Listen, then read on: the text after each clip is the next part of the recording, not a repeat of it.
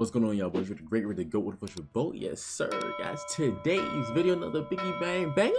As usual, today's video, we are going over the best settings to help you succeed in Call of Duty Modern Warfare 2 Warzone 2.0 Season 1. Season 1 just dropped today, and Warzone is going to drop in a couple hours, and I cannot wait to create some content on Warzone. Y'all boys know I love some Warzone. But nonetheless, man, today's video, I'm helping you guys have the best settings, controller settings, graphic settings to help you guys succeed in Call of Duty Modern Warfare 2. And let's go ahead and get straight into it, man. Without further ado, let's get right into it, baby. All right, ladies and gentlemen, so without further ado, we're going to go ahead and get into our settings. This is Season 1 of Call of Duty Modern Warfare 2, just released today. And man, I am super excited to play this game, y'all, but I'm trying to tell you. But nonetheless, first we're going to get into our controller settings. I would get into the keyboard and mouse settings, but I don't play keyboard and mouse. So if you're here for some keyboard and mouse settings, you're on the wrong video. But nonetheless, these are my controller settings. If you guys want to copy it down to a T, by all means do that. But by all means, please find what's best for you. Find what's comfortable for you. You can tweak it if you want,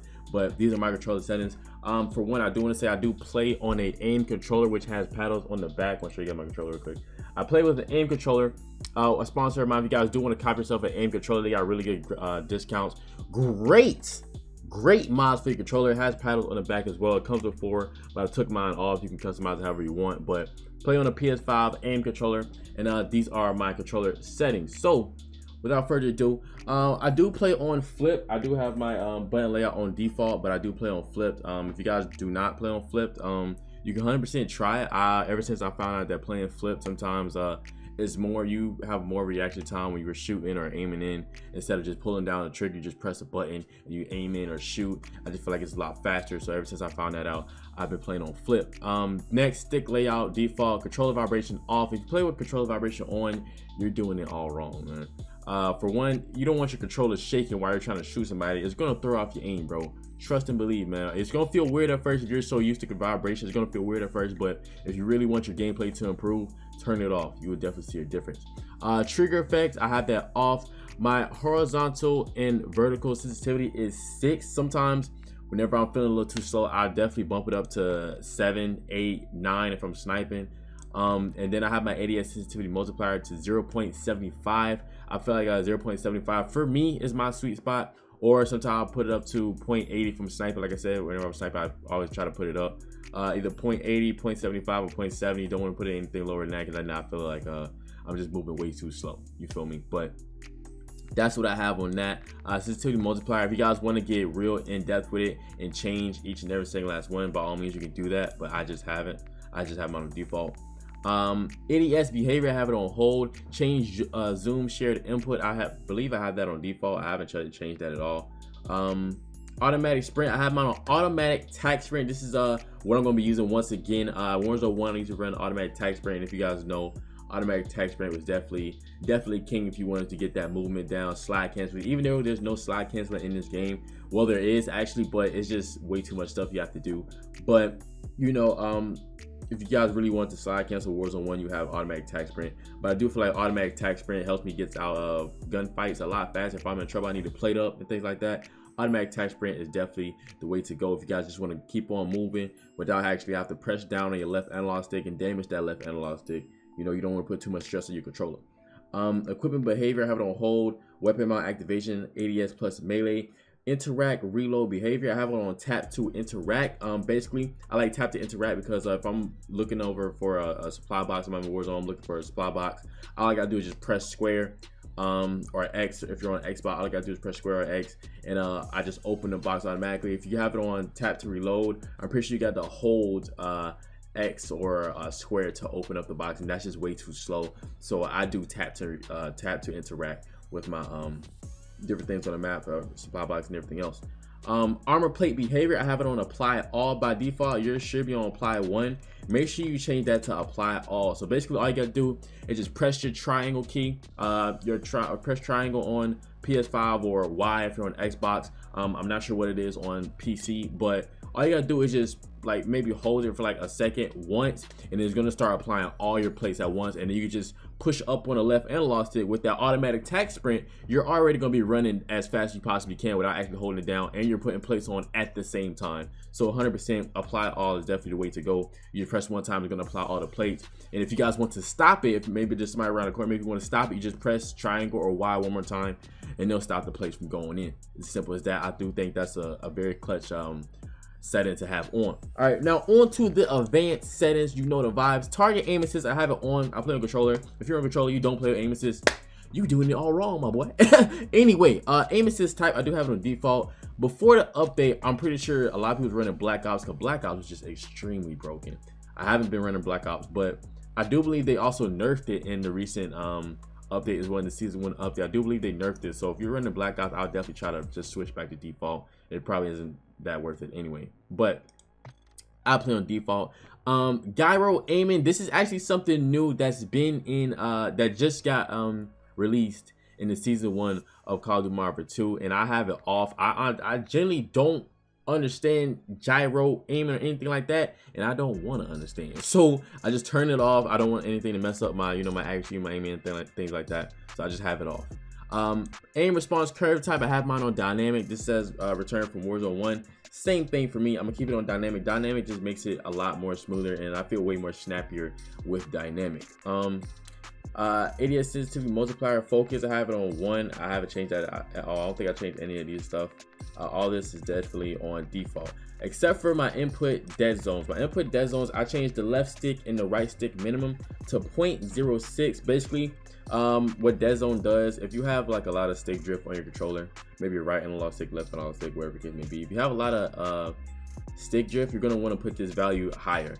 But if you have it lower, it basically reduces the time to where your controller actually makes that input. It's gonna, you know, maybe you want to move to the left, it's gonna be like a small delay, or it's gonna be like how far you move your left analog stick for it to actually move in game. So I have it as low as possible, so I have that nice fast reaction time and like that. That's why I have it low. But if you have a lot of stick drift, then I definitely recommend putting this value up a little bit. Okay, but the rest of that is definitely on default.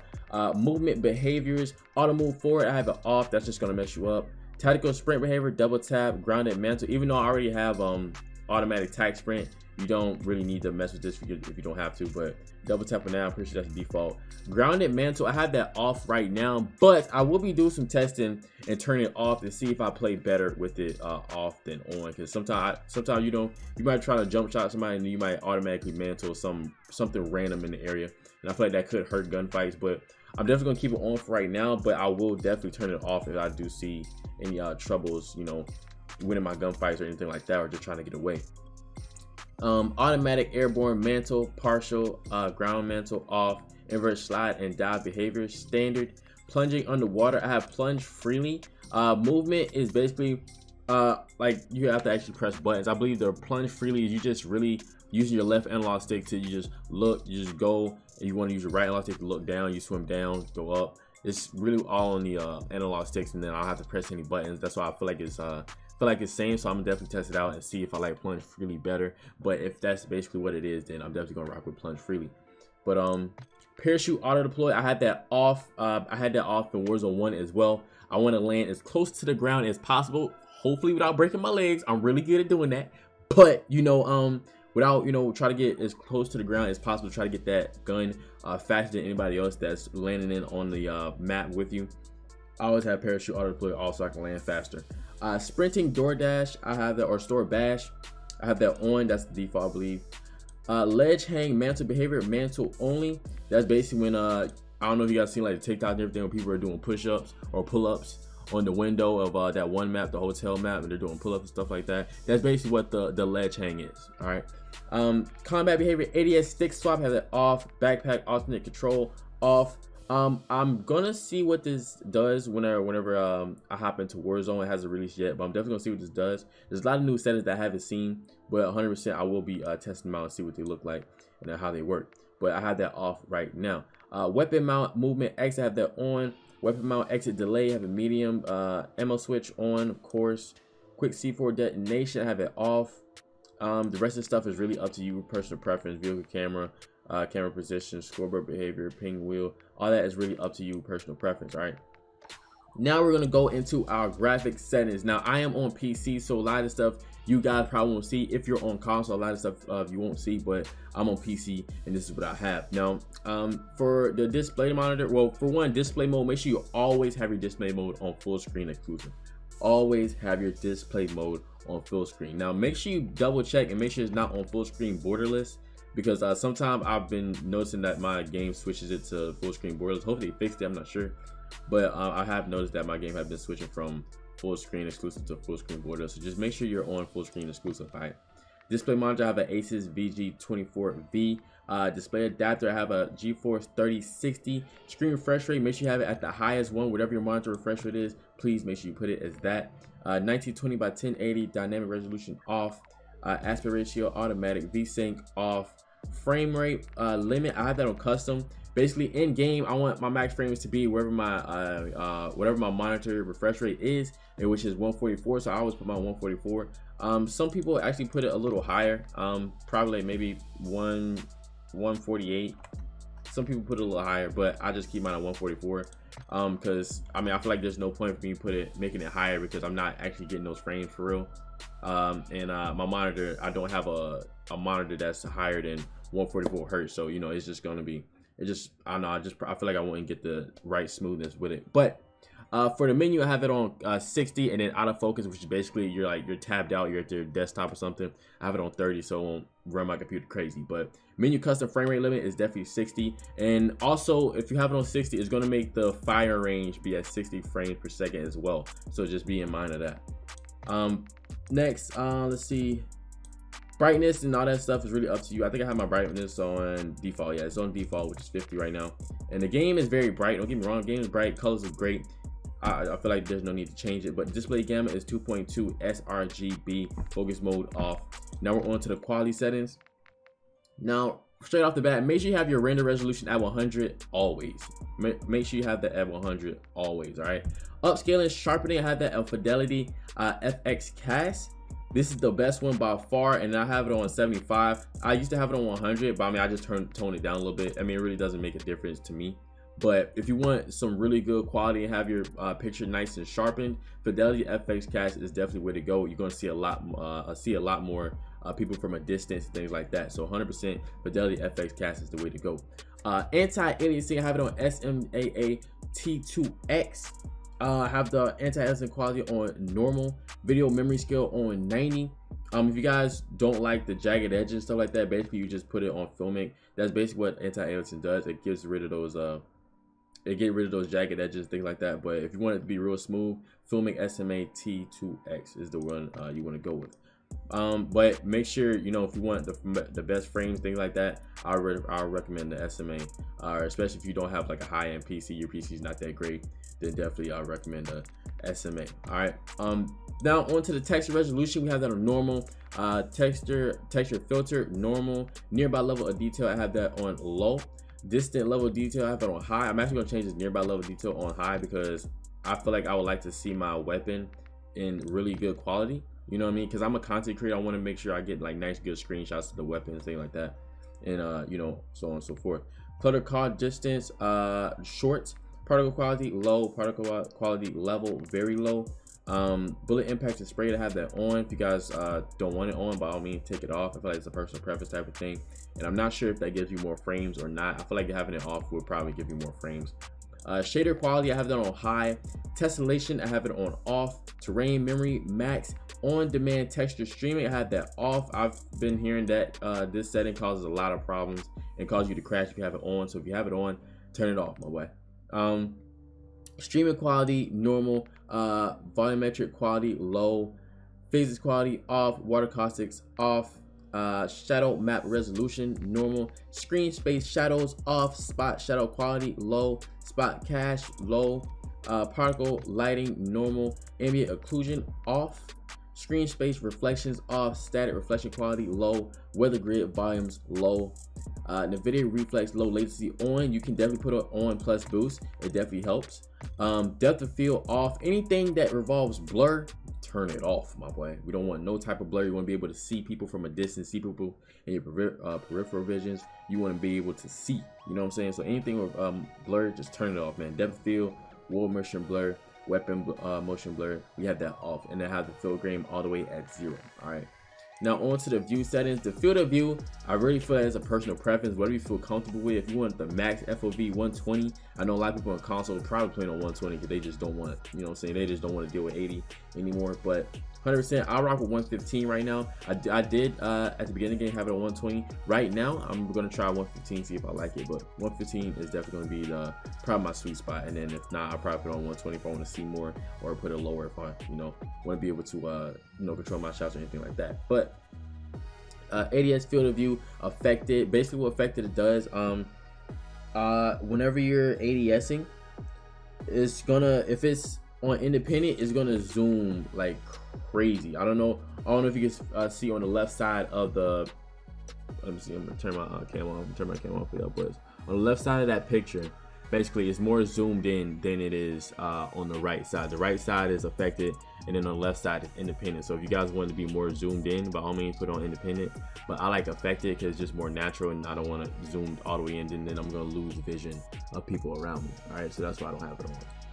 Now weapon field of view, I have it on default. Wide is definitely really good. Default wide is are the two that I use. Third person field of view, I have that maxed out to 90. Vehicle field of view, feel like that's very you know, self-preference. I might put that on wide actually. The vehicle looks further, I probably can see more if I'm driving around in Al Mazrah.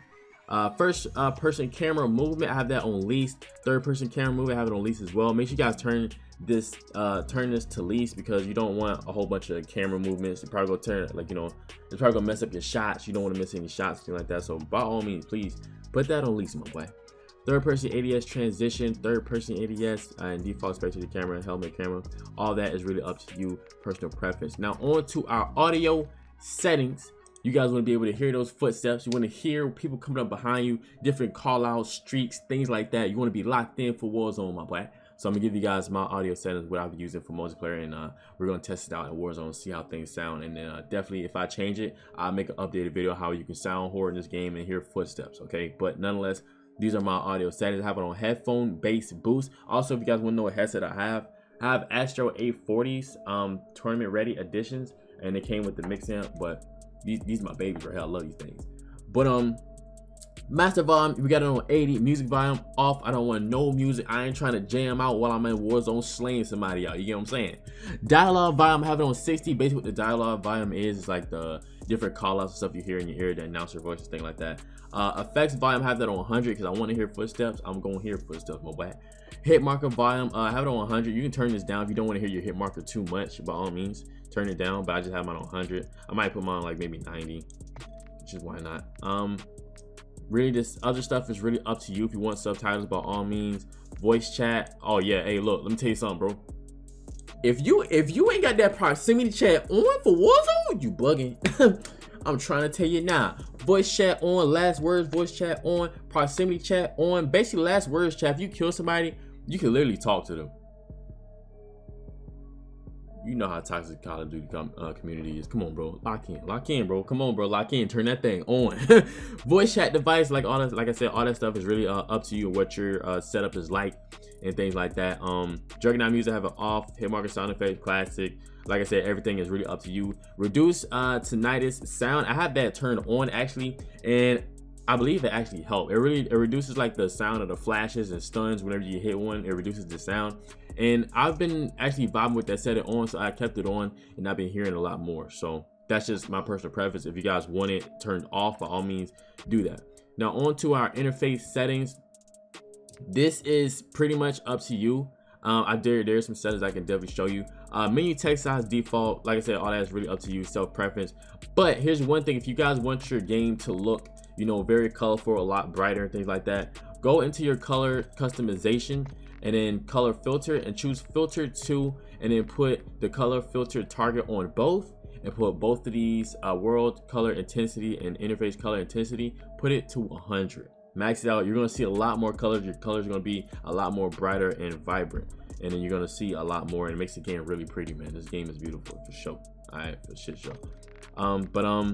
Next we got the vertical heads-up display and the horizontal heads-up display. Basically, I have both of those turned to 0 because it's more the mini map and everything is more zoomed in, so I have to stress. One thing I can tell you guys, I have very bad eyes, bro. I really do. I wear glasses, I wear contacts. I'm blind, bro. I'm not kidding. All right, but it just puts less stress on my eyes. Instead of looking all the way to the top left of my monitor, I can just look. It puts, you know, it makes it closer to the center of the screen, so I don't have to use more of my, you know, more freaking eyesight or whatever. It just won't stress my eyes to look all the way at the top left of the screen instead of you just looking a little bit more to the center. So that's why I have mine on my 0 on 0. It just helps me. Minimap shape square. If you have your own round, you're bugging. You see a lot more if you have it on square. Minimap rotation on, horizontal compass on, crosshairs on, crosshair bobbing. I have that off. You have yours on. Turn it off. It's just gonna have your crosshairs nice and static, straight in the middle, my boy. Straight in the middle. I ain't trying to have that thing move. I'm trying to get busy. Hit marker visuals on, damage based hit markers on, player names. I have it on full name. That's really self preference. Vehicle hub prompt self preference. Telemetry. I have that on custom. I'm pretty sure all that's on default though. I don't really touch that. Oh, this is basically to put the labels on the top left of your screen. Hero PC, FPS counter, server latency, packet loss. It's right here at telemetry. Let's see, label size default, connection meter off. I might turn that on because everybody knows, y'all boys know my internet trash. I play on a hotspot. Y'all know what's up. Y'all know what's up. Gameplay tips on, all that really self preference, all that good stuff. Center dot, I have that on. Parallax effects, I don't even know what that is, but I got it on. Center dot scale default, use system mouse cursor off. Like I said, the rest of that is really up to you. But ladies and gentlemen, that is going to conclude today's video. My settings, best settings to help you succeed in Call of Duty Warzone 2.0, Call of Duty Modern Warfare 2 Season 1. Man, I can't wait to grind some Warzone, play Season 1, Modern Warfare 2. It's going to be a blast. I'm also almost done with the camo grind, so we're about to, you know, be grinding camos and playing some Warzone at the same time with the Orion camo. You know the vibes, baby. All right, but nonetheless, man, I hope you guys do enjoy today's video, man. Please drop a like, comment, subscribe. If you are brand new to the channel, please hit that bell so you won't miss any Warzone content, some great Warzone content. And I really do appreciate you guys for watching today's video. Like I said, please drop a like, comment, subscribe if you're brand new to the channel, turn on post notifications. Never miss a video. Stay blessed, stay great, pretty great. I'll see y'all boys in the next one, man.